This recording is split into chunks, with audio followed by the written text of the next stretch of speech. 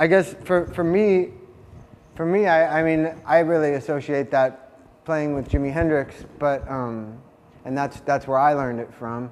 When I was a little kid and I heard Little Wing, I remember going to some like in Florida at the summer. I went to some Indian get-together picnic. They had like an Indian band. It was on an Indian reservation, and the band there played Little Wing, and I remember I thought about it a lot, and I decided that nobody could possibly know how to play Little Wing. Like I felt like that it's in the category of impossible to play. And I saw this guy play it, and I just couldn't believe my eyes. Like this guitar player up there was playing it, and I really felt like he was doing the impossible. So that kind of playing, it took me a while because it exists on so many levels. You've got the chord being played, and then you've got a sort of a lead part going on top of it, and then you also get on top of the lead part these extra strings that are being barred that are on the high strings.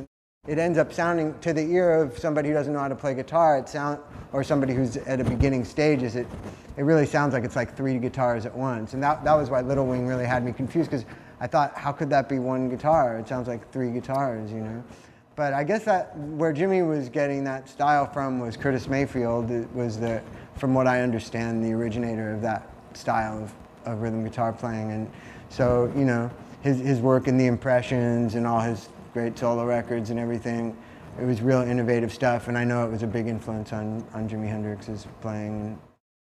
Yeah, I mean, for me, I think using my thumb definitely has a lot to do with the way it sounds when I do it, because it gives my fingers a lot more freedom. For me, like, I could never play this chord that way. It would be too limiting for me. There's only so much you can do from there, and when your thumb's taking care of that, you have a lot of freedom here, and so that. For me, that's a big part of playing in that style, like especially on Danny California, where that thumb is reaching those notes, it's like it just couldn't be done if you tried to do it this way, And so that's a big part of it. But as far as hitting it, I guess it just comes from years of doing it. It's not something that I've ever really thought about that much. I know the ability to block the strings that you don't want to be using with this hand rather than not picking them. I tend to pick all the strings, and if I don't want a certain note to ring through, I'll lift my finger up on it without lifting up all the way. And that's just something that it's second nature to me now, but I guess to somebody who's in their first couple of years of playing, it's really a good thing to start thinking about is getting in the habit of picking all the strings. That way you can get really the real rhythmic kind of attack, and then with this hand, if you want to play the note that you would normally be just picking by itself, you basically block every other string from making a sound if you just want one string to sound through, and you just get in the habit of muting the strings that you don't want to hear rather than not playing them.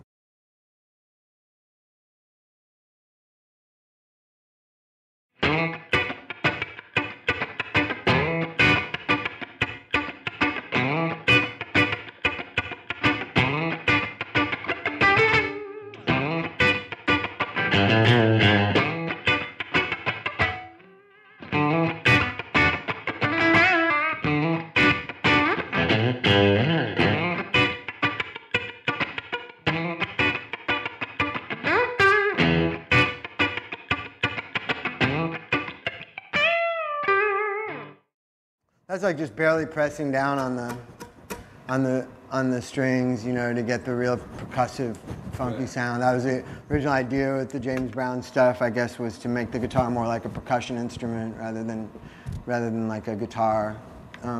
So it's basically just not holding, just barely pressing down, kind of making it so it just makes more of a percussive noise, so you just don't press down all the way. For me, that kind of playing has everything to do with just making sure that your right hand can just be really precise with stuff like that and just be really deep in the groove.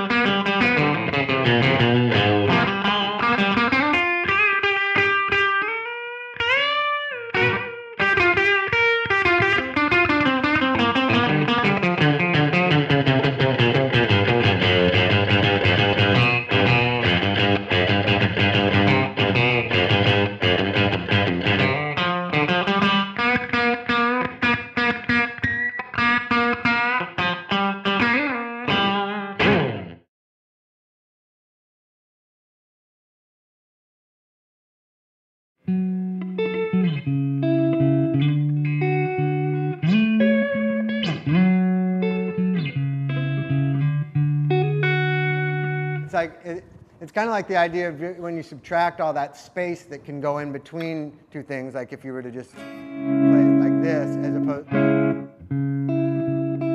it just creates this dimension to it, because then you've got a high thing and a low thing, and it's basically like two things rather than just playing a chord, which makes it just like one thing. So it was a good way to play acoustic guitar and to be able to kind of improvise with myself, because I could kind of send my head in two directions at once, you know? Like an example of like improvising with that kind of thing, what you can get into, like,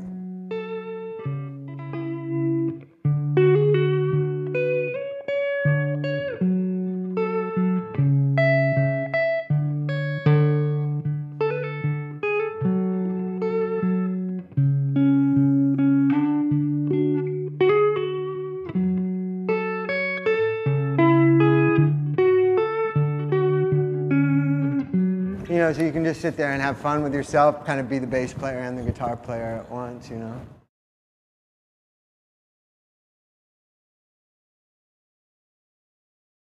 Well, you know, you can't forget that it's all about playing music. It's not about what you can show people that you can do with a piece of wood in your hands that has strings on it. Like the idea is to make sounds that are good, and in music, that's really so much about the relationships between the different things. So like for me, like if I'm sitting at home studying a particular guitar solo, it's not enough for me to just learn the solo. I have to make sure I understand the relationship between the notes that the lead player is playing and the chords that are being played behind it, or the bass line that's being played behind it. And I think that the fact that I take that approach to it comes out a lot in my soloing, because I'm often really absorbed in what the bass and the drums are doing, and I'm really thinking about trying to create dimension and relationship to that. You know, I'm not thinking in terms of just, oh good, they're giving me a blank canvas, now I can go crazy over it. Like it's more like constant interaction with the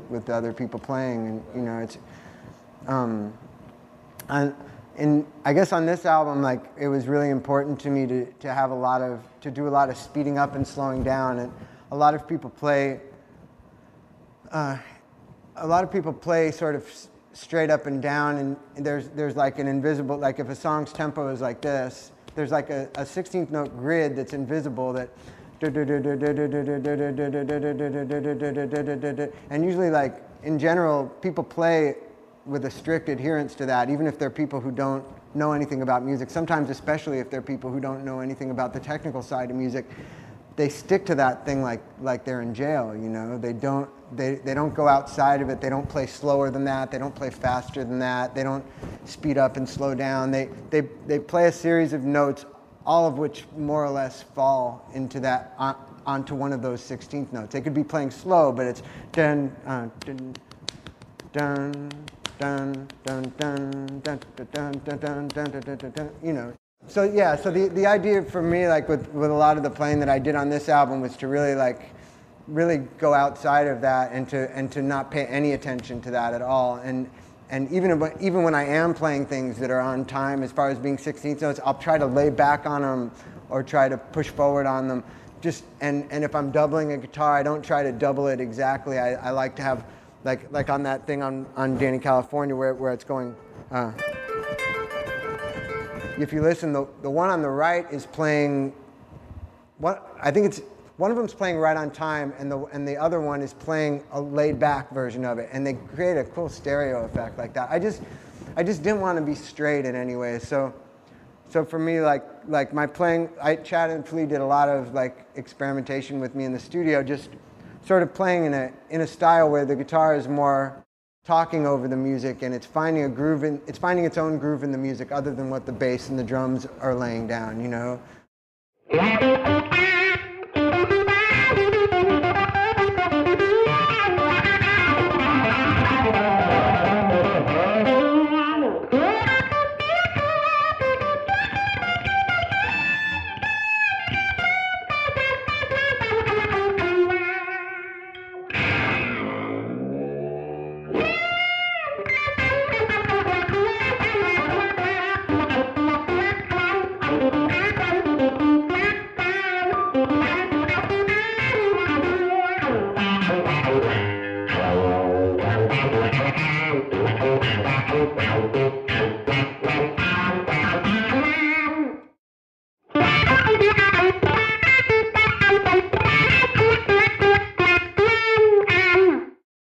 Like making sure you're just stretching time out and making time go faster, making time go slower, just playing games with it all the time and just trying to like twist everything around and